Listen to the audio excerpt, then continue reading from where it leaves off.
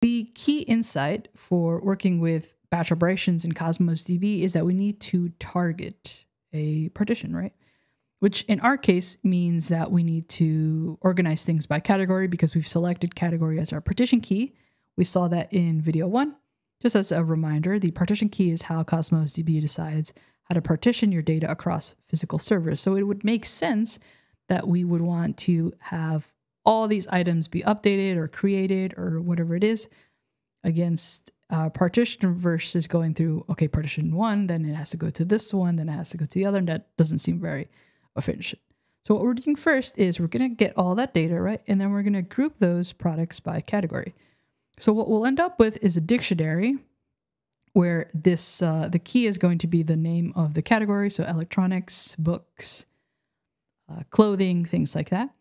And then the list ends up being, or the value, I should say, ends up being a list of these products. And you can start to see the real value of these pydantic models. And here we don't have to define, oh, like this type of thing or like this key value or nothing like that. All we have to do is say it's going to be a list of type product create.